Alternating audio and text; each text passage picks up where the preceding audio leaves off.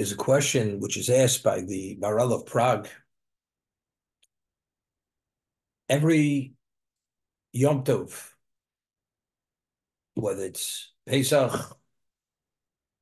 whether it's Sukkos, whether it's Yom Kippur, the innate nature of the day is described in the Torah, either by its name or just by events surrounding it. For instance, what is the meaning of Yom Kippurim? Yom Kippurim means the Day of Atonement. That means a day that we engage in doing tshuva to be atoned. What is Pesach? It's the time of our redemption. We were redeemed from Egypt. That's when we left Egypt. What is Sukkos? The Torah says explicitly, why do we have an obligation to sit in the Sukkah? So that all the generations should know that when we were in the desert, we sat in Sukkos. We were protected by the clouds of glory for 40 years, which provided every conceivable amenity to protect us during that 40-year period. Whether it's regarding our travels, regarding our health, protection from the elements, everything was provided by those clouds of glory. The Sukkah is to commemorate that. What about Rosh Hashanah? How does it refer to Rosh Hashanah? It's Yom Teruah. It's the day of the blast.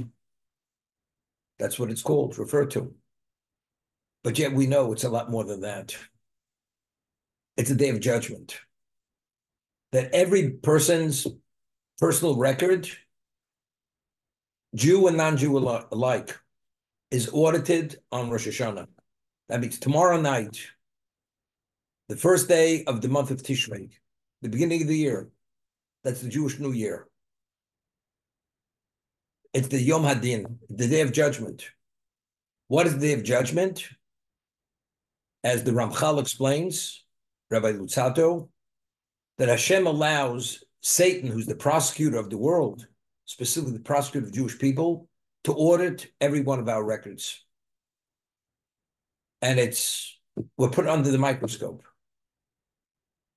The attribute of mercy is suspended for this day.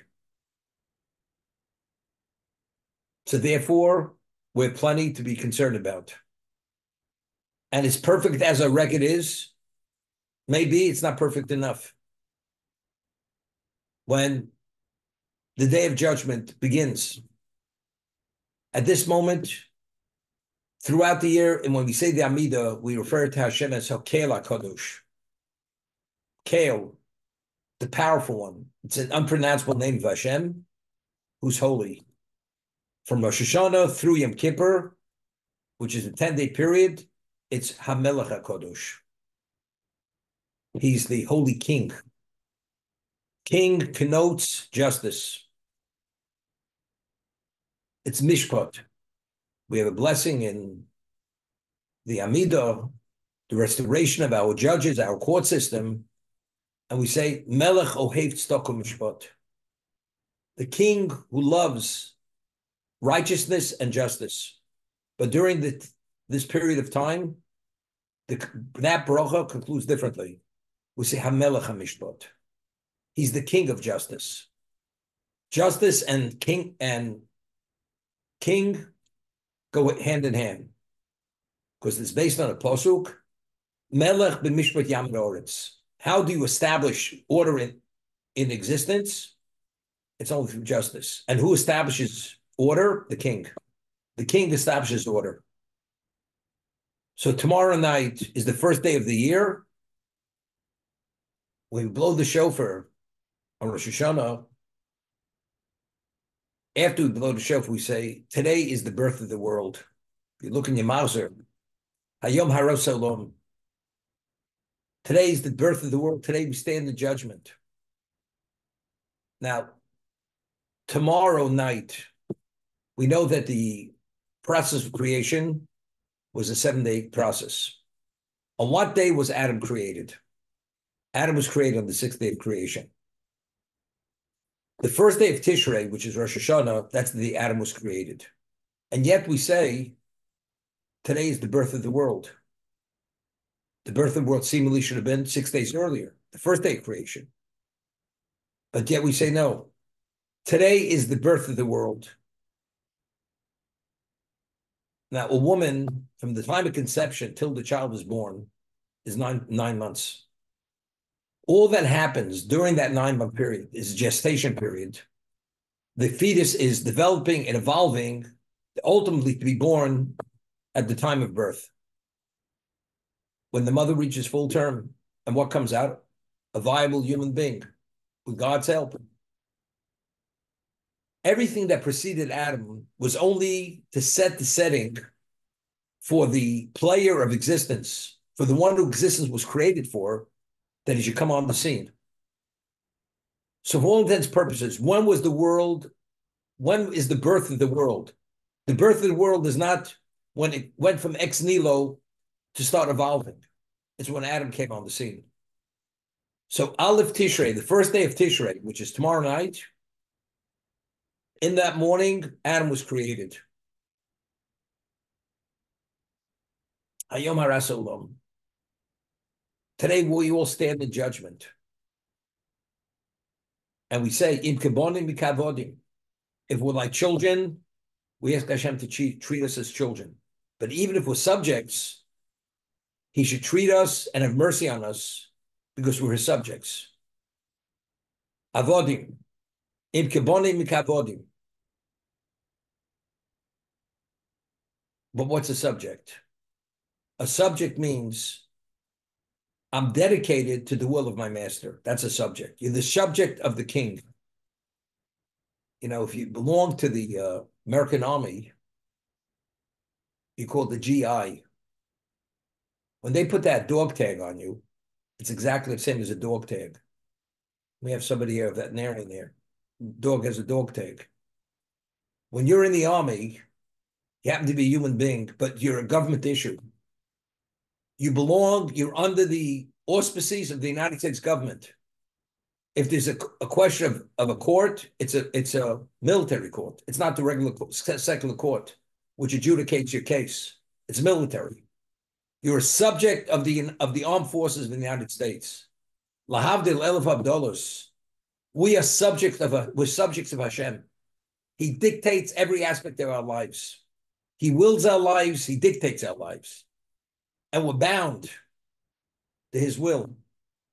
When you're in the army, if a person goes and doesn't follow orders, he can be court-martialed. He's arrested. That's called insubordination. Insubordination. But yet, people say, I believe God created order. I know he said, but. What's the but? The but is insubordination. You're bucking the system. Person doesn't believe in God is one thing. You believe, and you said, this is what I choose. What do you mean you choose? Well, we say that at one time, there was no such thing as democracy in the world. The world was a monarchy or controlled by dictators. The citizen of that country, or you want to call it the subject who lived in that country, had no say in his life. Whatever the king dictated, you had no say. And if you were ever critical of the king, you went to the guillotine, or you're thrown into the lion's pit. People understood, I exist for the king. And if I disagree, you better keep it under wraps and not divulge your position vis-a-vis the will of the king. But today, it's a whole different world. We live in a free world, free enterprise, democracy. I have as much say as anyone else. So once we have that kind of sense of leeway, of freedom, even God doesn't dictate our lives. It's like a mindset. We have a right. Of course, if we do the will of God, it's another situation, but we have rights. At one time, the whole concept, you have rights, you have no rights. And that's the reality. You have no rights. A person says, I have a right to eat dirt. You can eat dirt, but you're going to get sick and you're going to die. So that's not a right. You have a right to take your life, God forbid. It's a right. You have the ability. It's not a right. You have the ability to take your life. It's not a right because there's nothing right about taking your life, God forbid. So when God gave us laws and you violate, it's not a right. You exercise free choice, but what you exercise is not a right. You exercise the foolishness. Because whatever you do against his will, because whatever he provides for us is only in our best interest. As much as we don't want to believe that, because we don't understand that, but it is. Because if you understand who God is and what the purpose of existence and creation was, and you have the orientation and knowledge base, you would understand that. But since people don't, they feel God is imposing themselves. God is infringing on their lives. God is putting them into a straitjacket, giving them the ultimate level of limitation, which is not. A parent teaches a child study habits. So when he gets older, he should be able to take control of his life and be productive. But before the child develops those study habits, the child feels the parent is an ogre. You're reining in on me. You're controlling me. You're torturing me. Because you want to be, it's like, breaking a bronco. You got a bronco, uncontrolled animal. Horse, you got to break it. Once it's broken, then it follows orders. And its pace is perfect. The same thing. So the day of judgment, God is the king. We are his subjects. The king establishes order through justice, not through mercy. Once you have order, then you can be a little flexible. But if there's no order, there's no parameters, then there's nothing.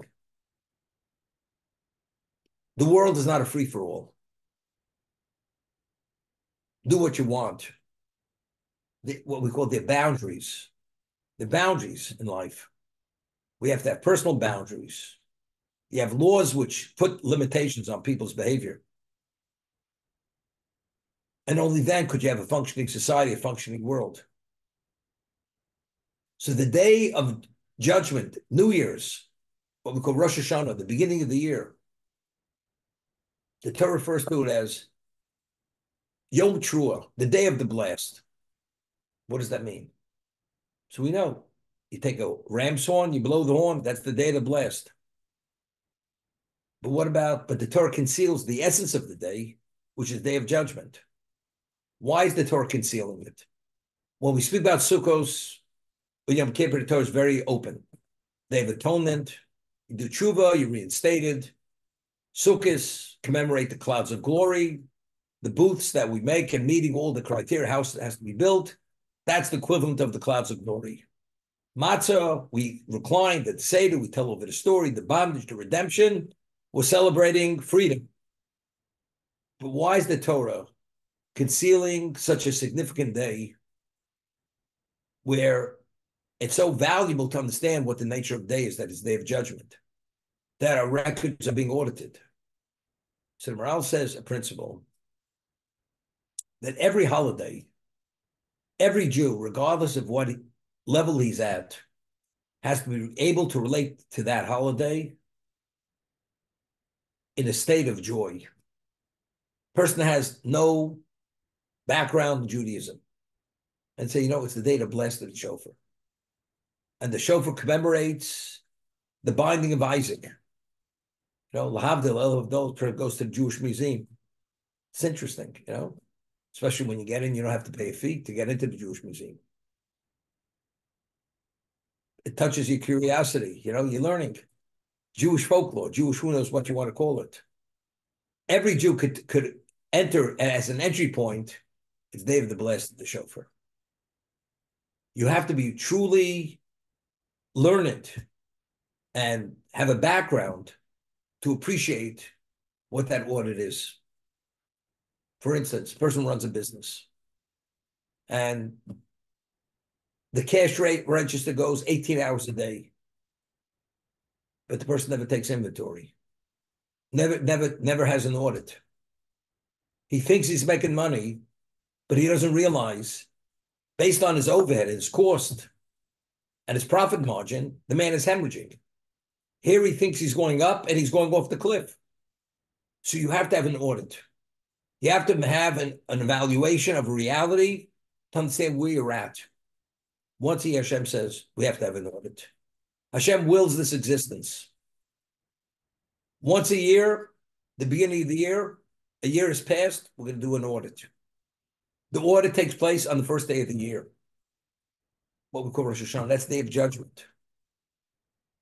A person who really keeps sloppy books and he's not meticulous to be able to straighten out and understand where he's at, everything's in disarray, it's overwhelmingly confusing. You have to call in the professionals. It costs you a fortune.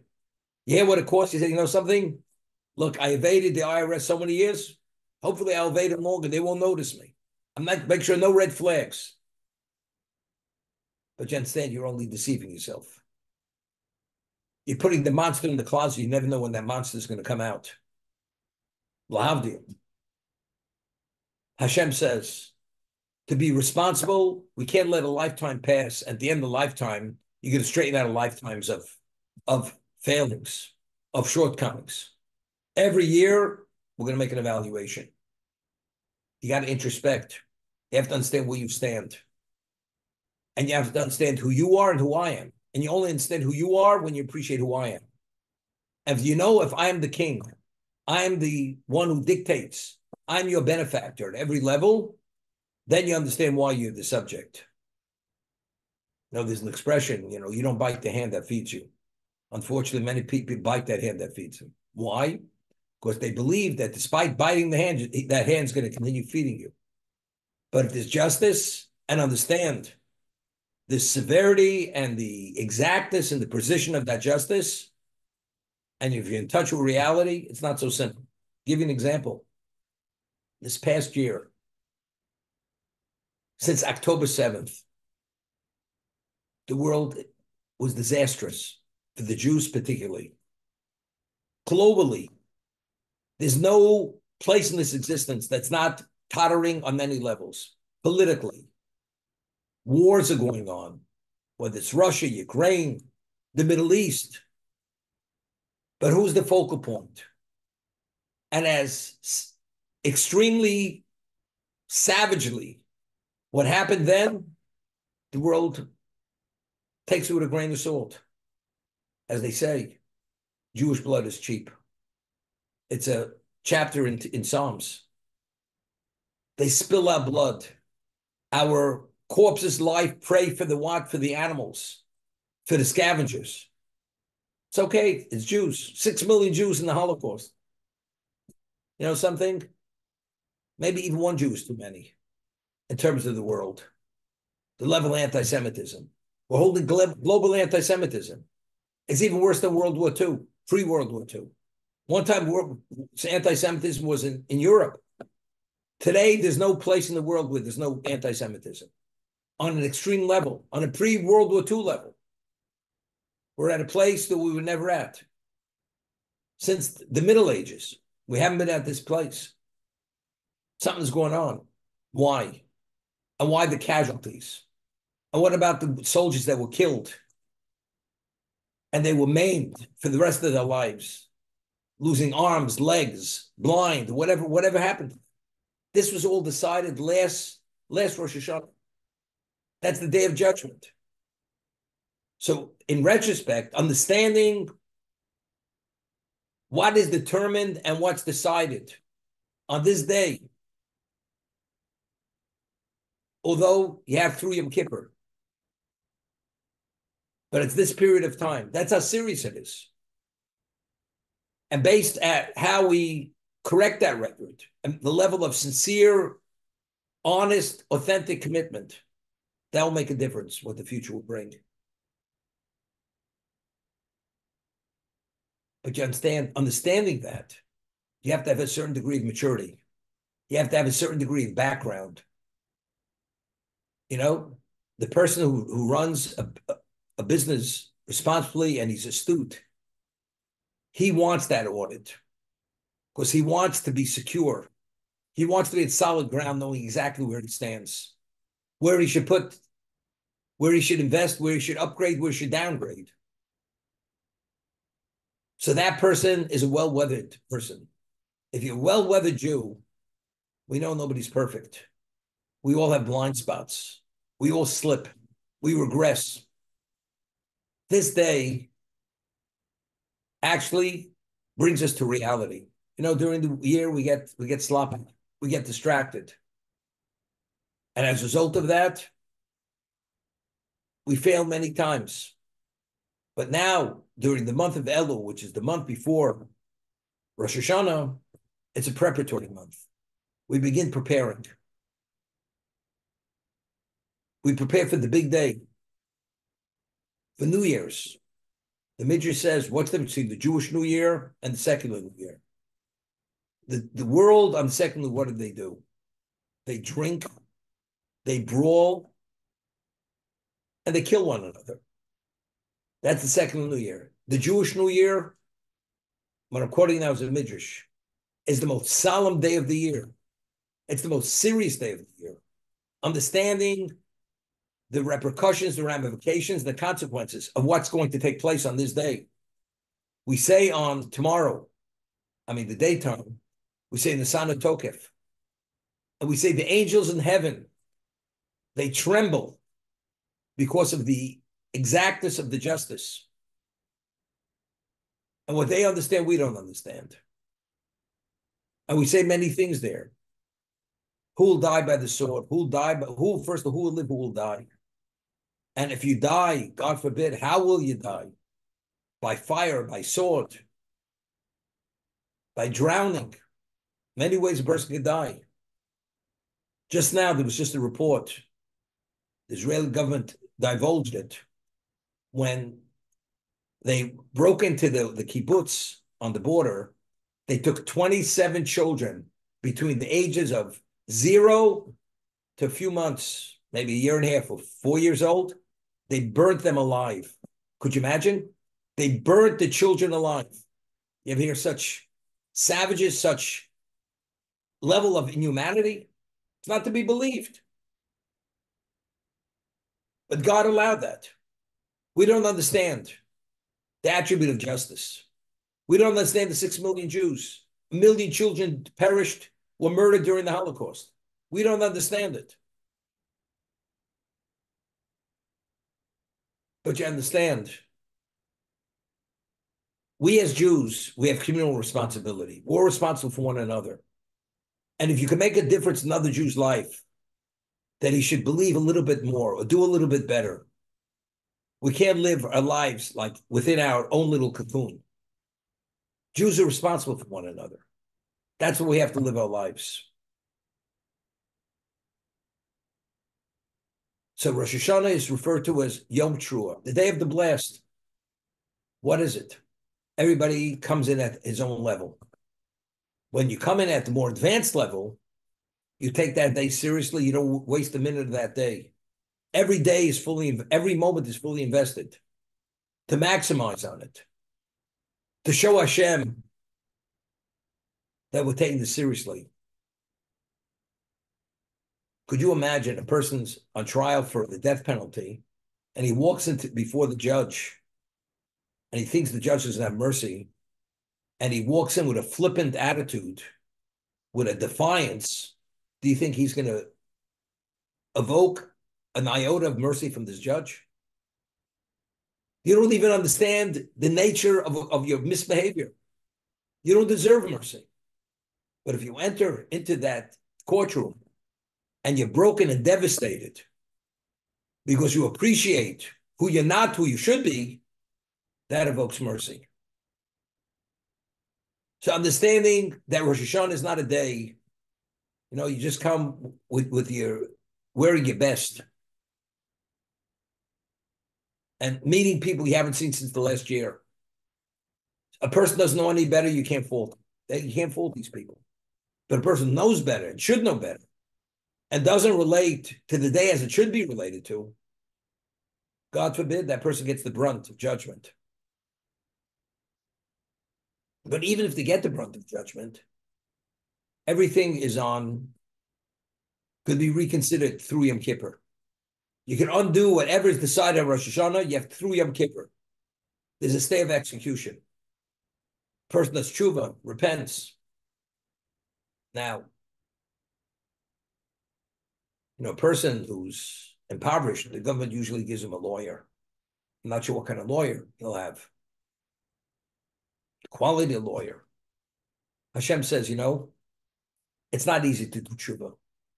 It's not easy to turn over another leaf. It's not easy to make commitments.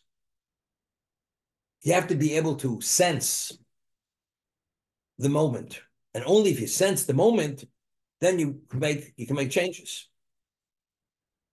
So the Navi, the prophet says, Dishu Hashem b'motzo karo b'yosakorov. The Talmud quotes two verses. Moshe Rabbeinu says to the Jewish people, who's as great as our God? The Jewish people, whenever we call out to him, he responds. And the Navi, the prophet says, Dishu Hashem b'motzo, seek out God when he's found, call to him when he's close. Seems to be it's contradictory. The greatest prophet says we're able to call out to Hashem whenever you choose to call out to him. Whenever we call out to him. And the Navi, who's less than Moshe Rabbeinu, says the name of God, seek me out when I'm found, call me when I'm close. So it seems to be at times you can't call out. It's only when he's found and when he's close. But if he's not close and found, he's not available. So how do we reconcile both statements? Moshe Rabbeinu's statement and the Navi statement. So the Gemara tells us, the Talmud answers, Moshe Rabbeinu is speaking about when the Jewish people call out. What the prophet is speaking about as an individual. When we call out as individuals, because God is so close to us, as a result of that, even though it's not within the context of a community, God will respond. Because of the nature of the moment that God is found and God is so close. Throughout the year where God is removed, you have to have the merit of the community. It's called Schus HaTzibur. You have the merit of the community. You have the merit of the community, regardless of when it is, God is always attentive to our supplications. That's how the Gemara, the Talmud, reconciles both statements, the statement of Moshe Rabbeinu and the statement of the prophet.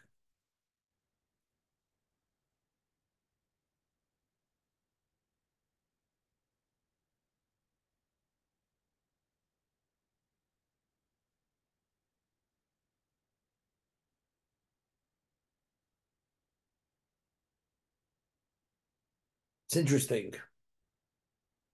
The Rambam, who's a codifier, he writes in the Laws of Tshuva, and he cites the verse of the Navi, Dishu Hashem b'motzo, seek out God when he's found, kra'ohu b'yosakarov, call to him when he's close. He says, Elu asari yomim, bein Rosh Hashanah Yom Kippur. This period that prophet's speaking about is the 10-day period from Rosh Hashanah through Yom Kippur. And he says, if we call out to Hashem, he responds as an individual. Then he says, however, throughout the year, when the tzibur, that means when the congregation calls out to Hashem, b'leiv shalem, with a full heart, fully committed, Hashem responds, which is interesting.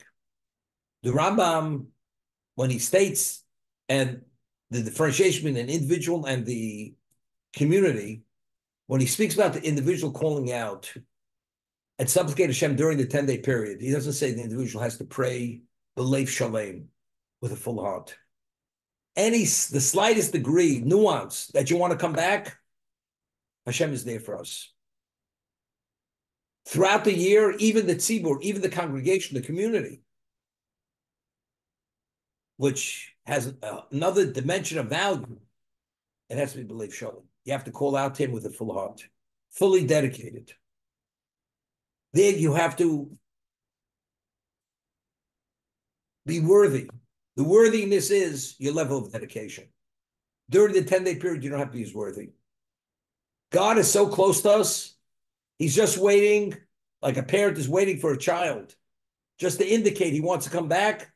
The parent will grab that child. That's the 10-day period between Rosh Hashanah and Kippur. That's how available God is. There's so much divine intervention because it's not simple to do tshuva. God is willing to give every level of intervention and sensitize us, give us a sense, which that sense we don't have throughout the year.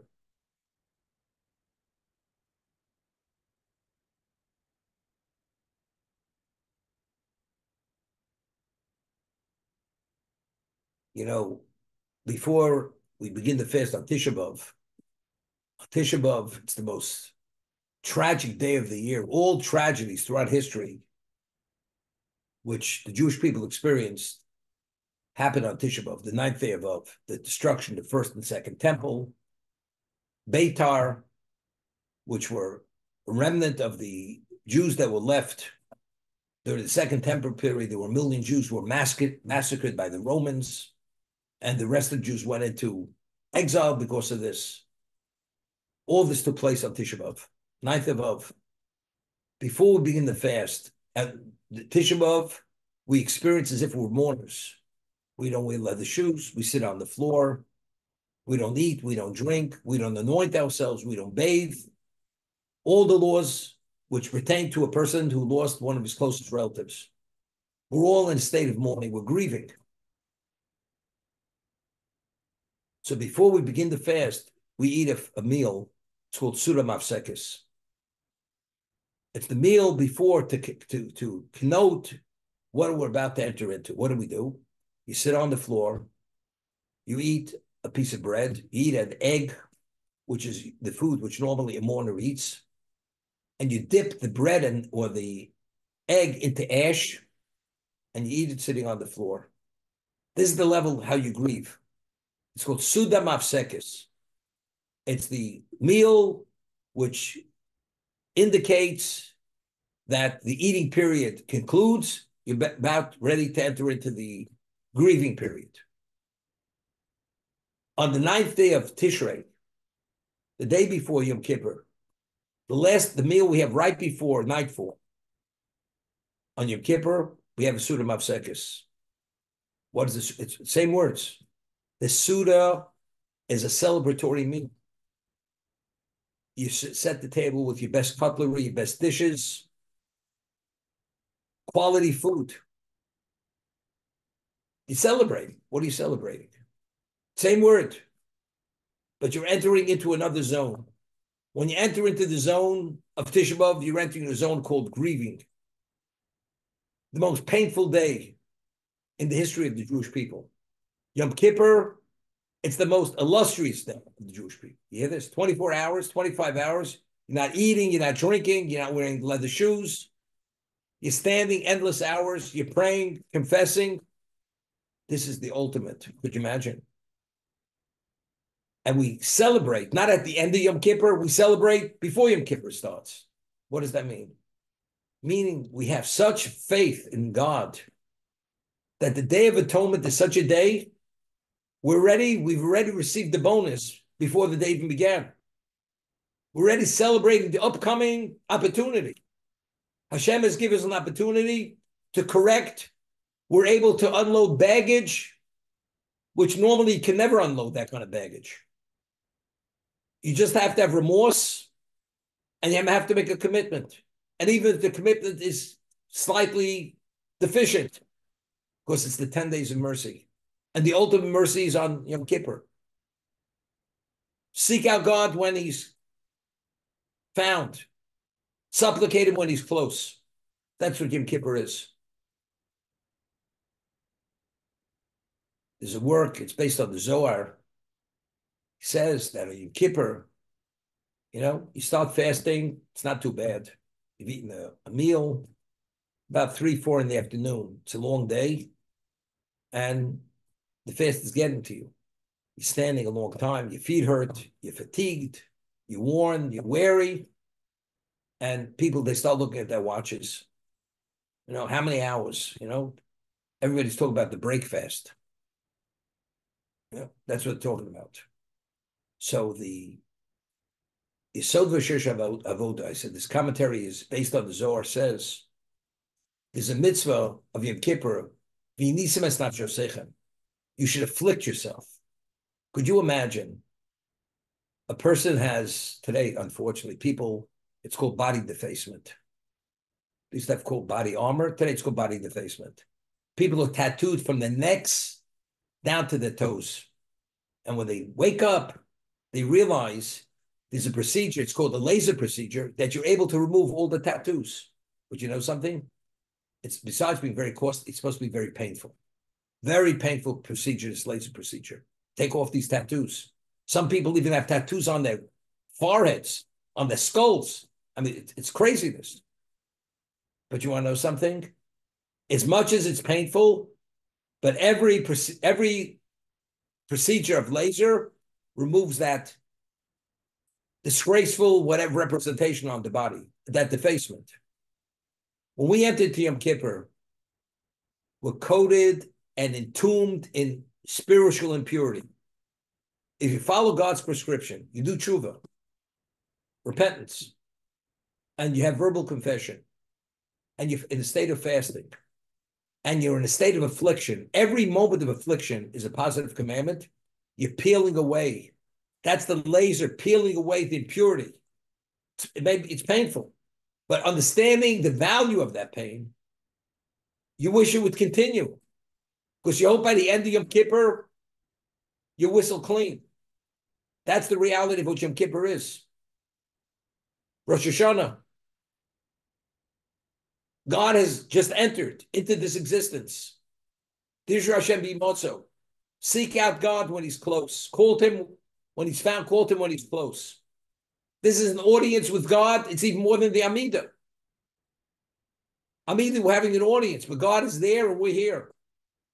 During the 10-day period, it's not God is there, we're here. He's here, we're having the audience, literally face to face with him. And Rosh Hashanah, the day of judgment, you're looking the judge straight in the eye, Kavayochel. It's a long day, you know. Last year they finished services at 11:30. This year they're already at 12. You know, the cantor, you know, he's overstepping his bounds. He's abusing us.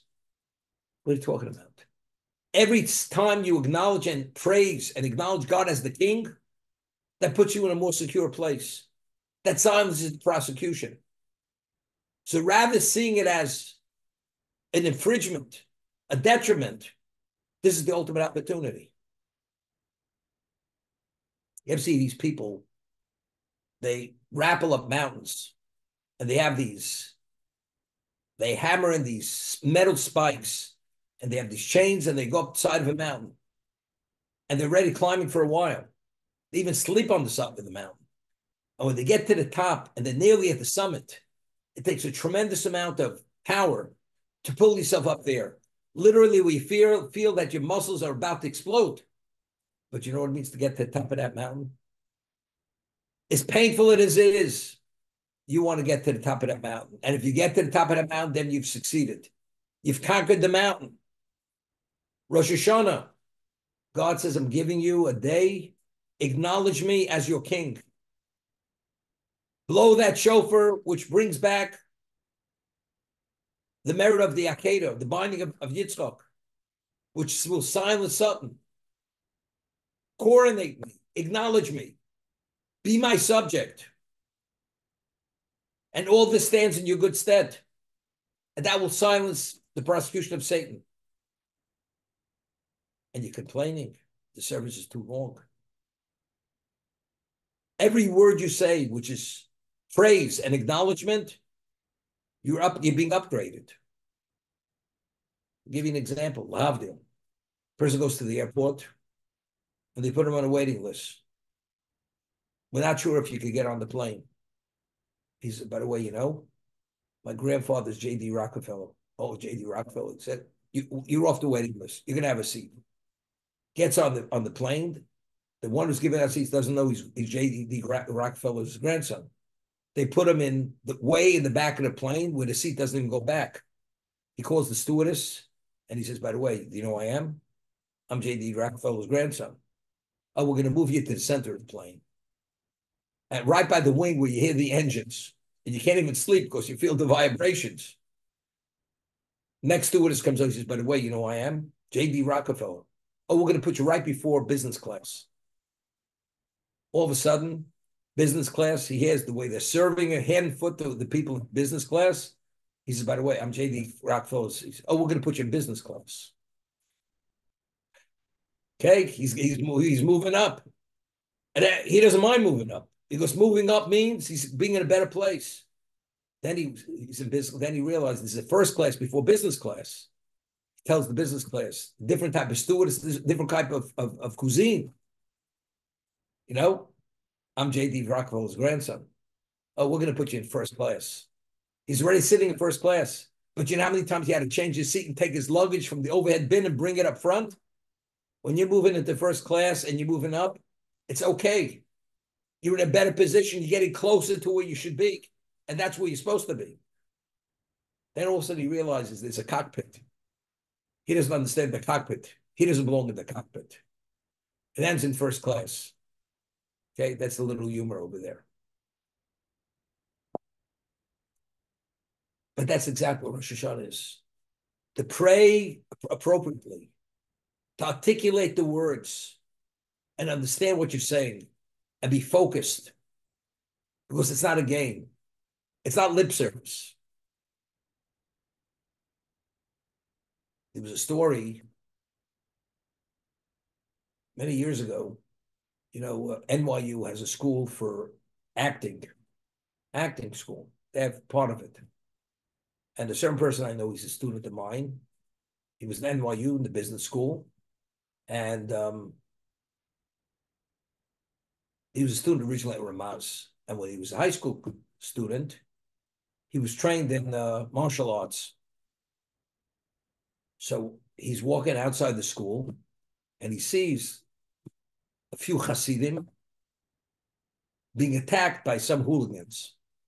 But he didn't realize that was the movie set. Yeah. So he goes, he runs flying in the air with a kick, knocks over the hooligan because he thinks that the religious people being accosted. Afterwards, he realizes this is just it's a movie set. That's what it is. You understand? It's not. We're not staging. It's not a stage. Rosh Hashanah is not a stage. It's not staging a setting. You're on real time. You know, you go on before the court. You're before the grand jury, and they're going to decide what your fate is. And the person thinks he's watching some kind of game show. It looks like who knows what. No, this is not that. This is something. This is the real. You're on real time.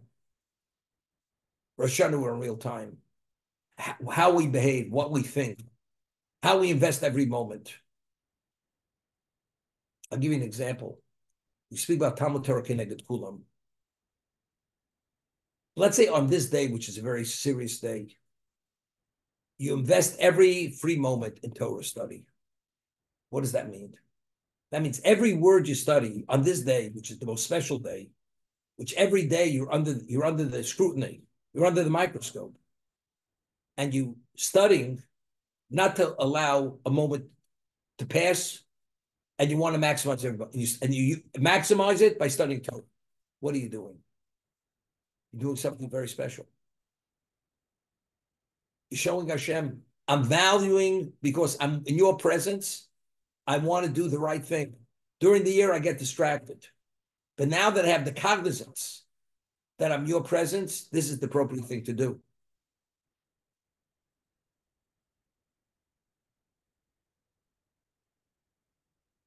Tell you an interesting story. When I was a student, goes back a long time ago. It was in the 60s. And we studied long hours. Some that we would come back to this where we slept. It was like 1 o'clock in the morning after studying a whole day into the night. And we'd need a break. So we'd have something to drink, something to eat before we'd go to sleep.